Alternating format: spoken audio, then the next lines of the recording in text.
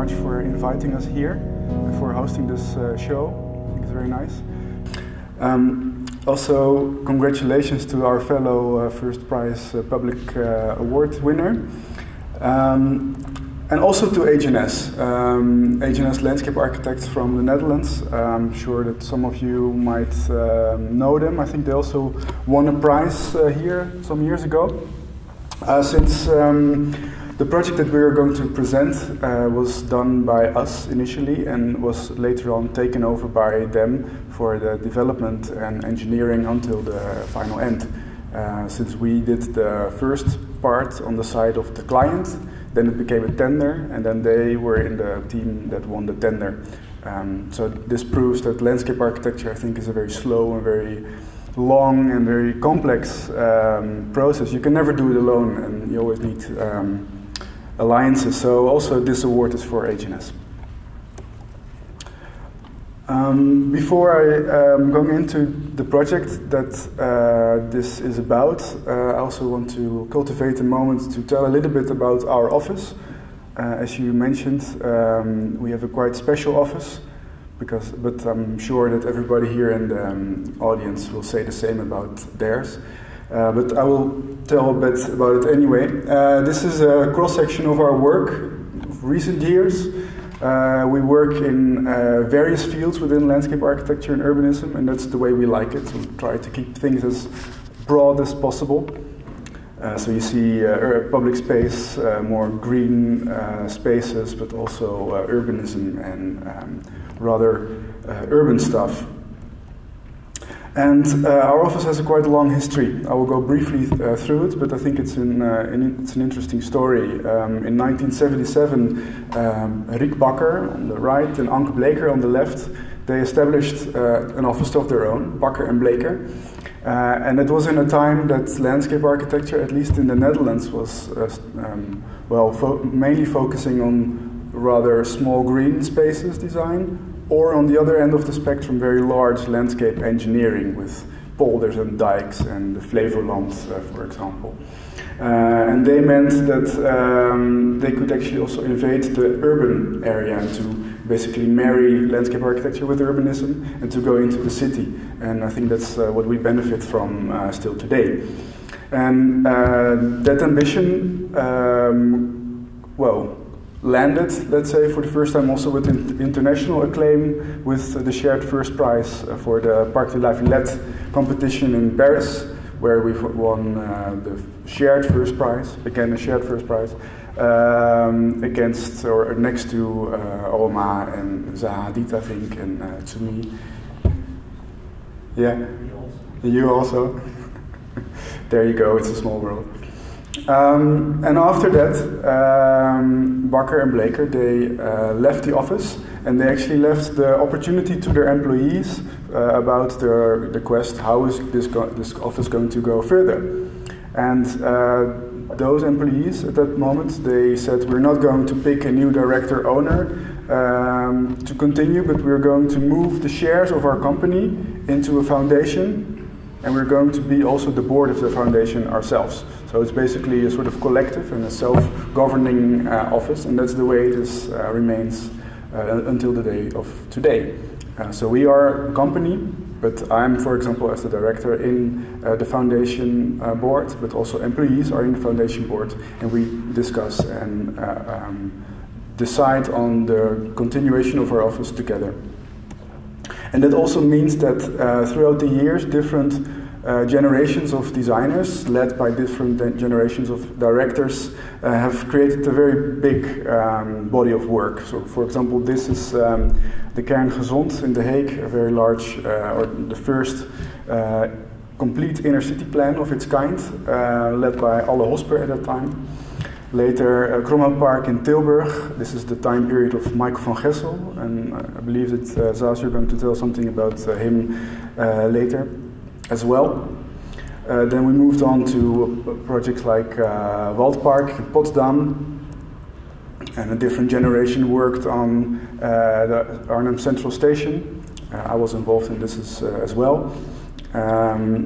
And some years ago, 2 years ago, we had a big party because it was our 40th anniversary, and we invited all the employees. It was a list from over 250 people to come to our office and to have a pool party, as you can see. And it was great, and the office today is actually continues this legacy, and we still, let's say, combine the history and also the knowledge that is present in our senior members in and around the office to younger, eager landscape architects and designers. And together we want to work on interesting projects. And I want to quickly show a couple of them. So we focus our interest on, let's say, 4 focus points. First one is the public realm. In this case, a public space in the city center of Vienna. But as this nomination or this award is also a public award, we think that's, I think, something that we love. It's we see public space or the public realm not only as a city thing, but as a very wide thing. So a bunker or a museal landscape can also be a public landscape. Urban transformations. This is a bridge that links a new part of the city to the old part of the city of Utrecht. It lands on a school and then it becomes a park.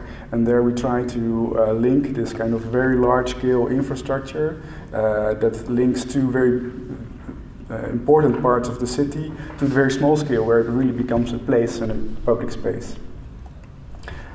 We try to look at urban nature, or at least try to understand and thereby to be able to use natural processes and to bring them back to our environment.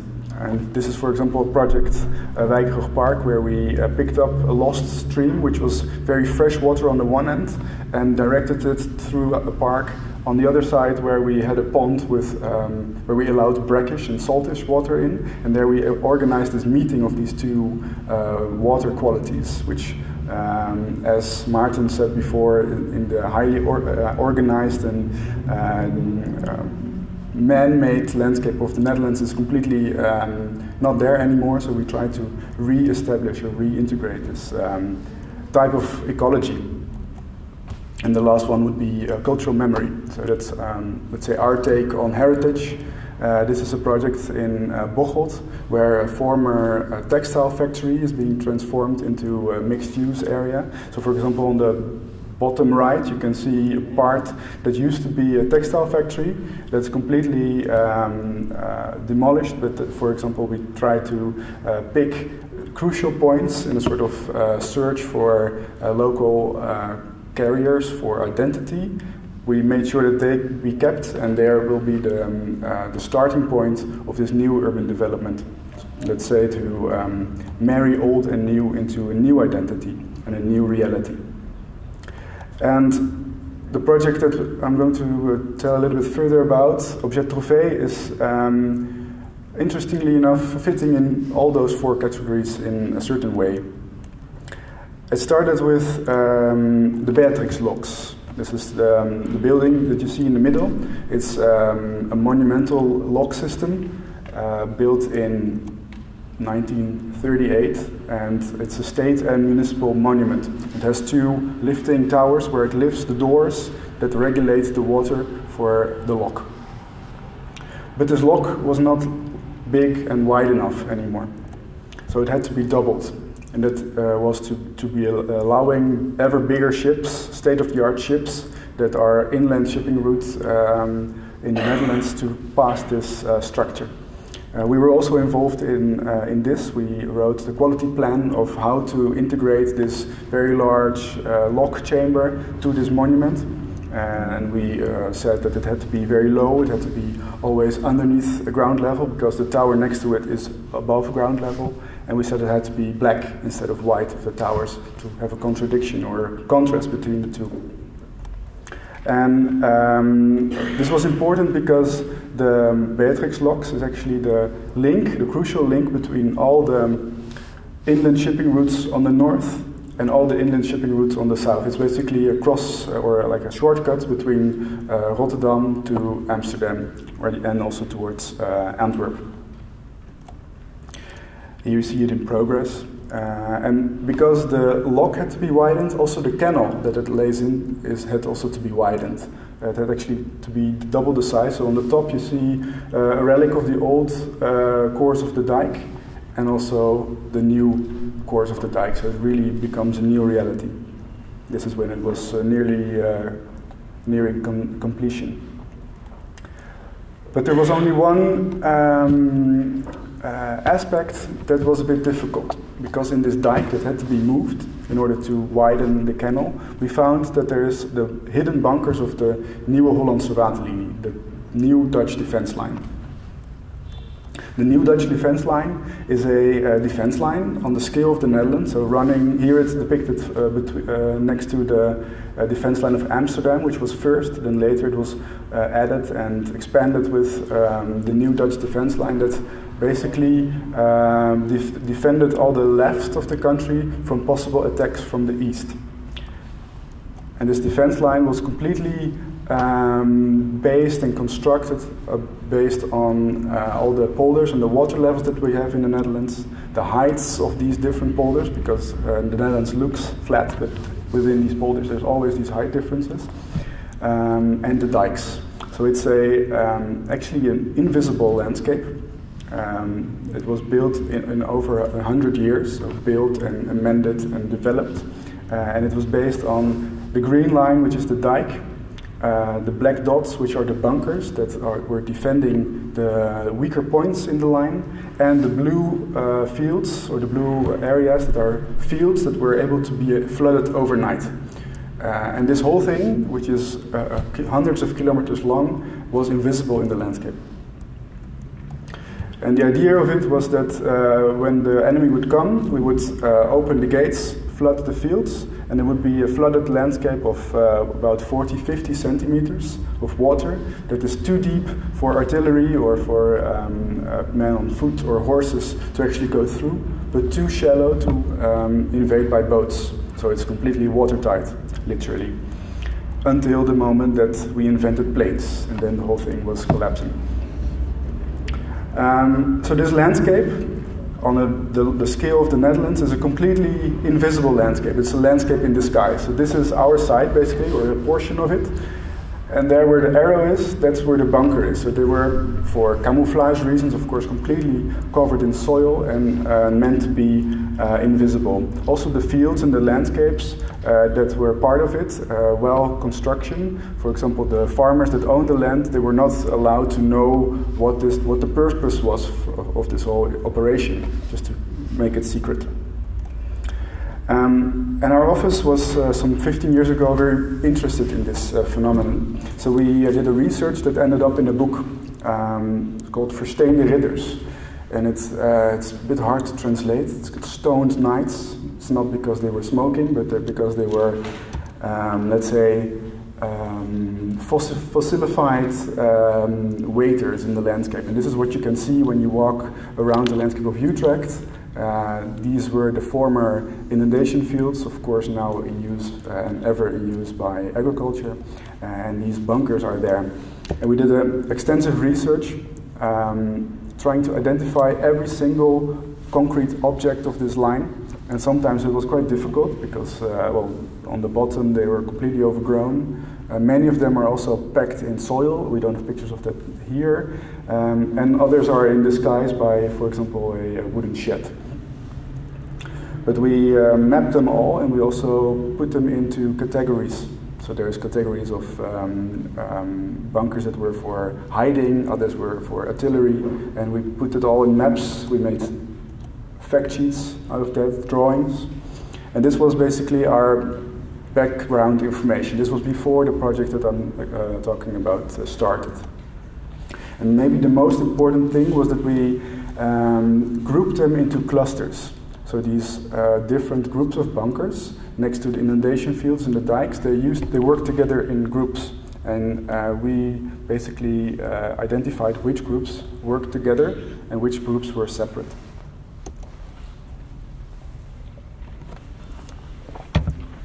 And the new Dutch defense line is currently in nomination for UNESCO World Heritage.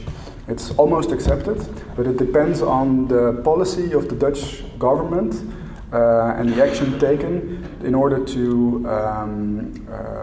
protect the line and to protect it from being lost. And for example, when we had to move this dike, of course these bunkers that are here and that are exactly in the center of the new Dutch defense line would needed to be moved or taken away. So that was the question to us. They asked us to develop a strategy how to deal with this wicked problem in order to let us build this new lock, which we need for economic development, but also remain the denomination of UNESCO World Heritage. And we had extensive talks with all the parties that had to assess this.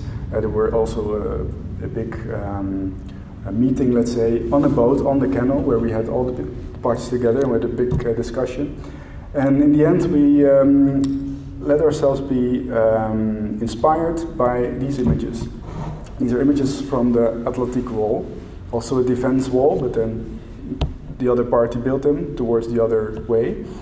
And because they were built in the dunes and natural processes let them be eroded, these mesmerizing images come across of bunkers that used to be very strong and that used to have the purpose of shooting the enemy are now being slightly displaced and obtain or gather a new sort of quality. It's almost the quality of an art object, and that of course is in relation to the ready-made movement. The Objets Trouvés, this is the fountain of Marcel Duchamp, which is still a fountain, but it's on top, it's tilted, and it's in a museum, so it's something completely different, but still a fountain. And that's exactly what we needed for our bunkers.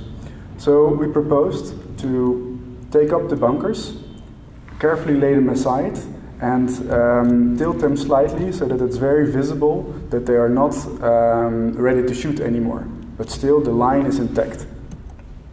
And therefore we could treat this cluster 19 that we years before had identified in exactly the same way. So the bunkers that you see on this line are all moved, this 60 meters to the east, all tilted, and all became a museal landscape, let's say. So we visualized this concept.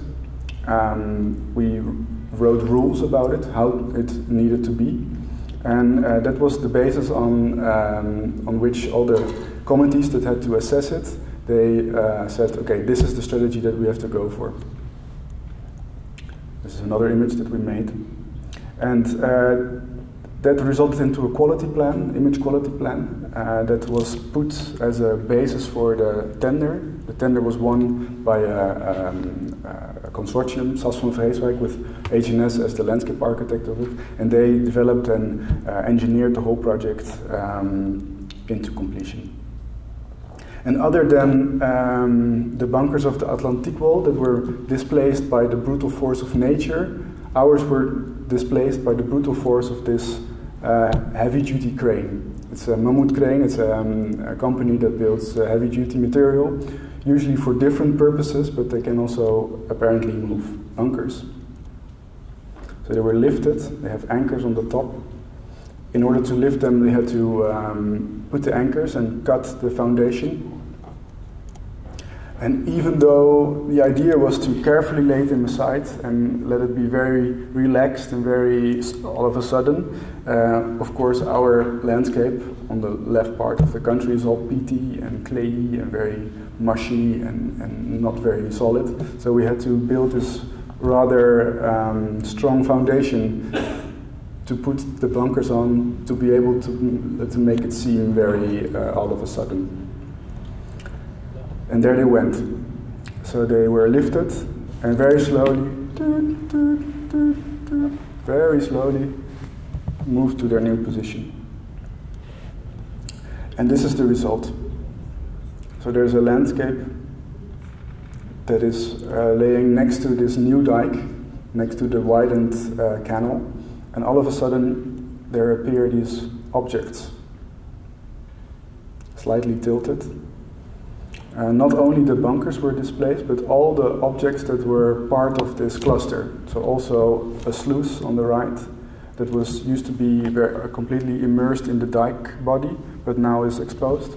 And also the thing on the left is an inlet work. That's a direct translation, but it's meant to open the shutter and let the water flow into the inundation field behind.